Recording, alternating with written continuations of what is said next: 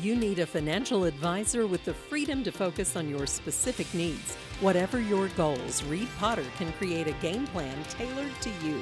Call Reed at 432-0777 at Pikeville, Kentucky to learn more.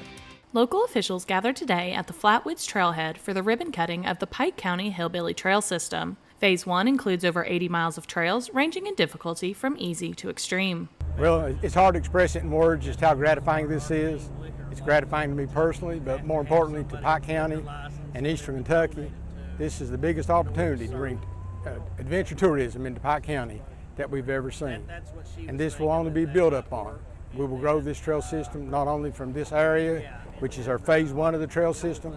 All trail systems start in phases. You start one phase, then you go to another place, you start a second phase, and we will grow it that way across this large county.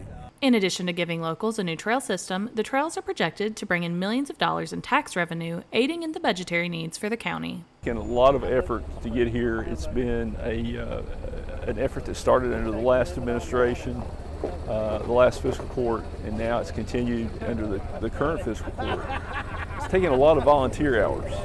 We have a group of dedicated members of the Trail Advisory Board that has spent literally combined thousands of hours mapping trails, coming up with ideas, working to clean up the area. But long term, we hope that the trail system will have a significant impact on tourism and adventure tourism in Pike County and Eastern Kentucky.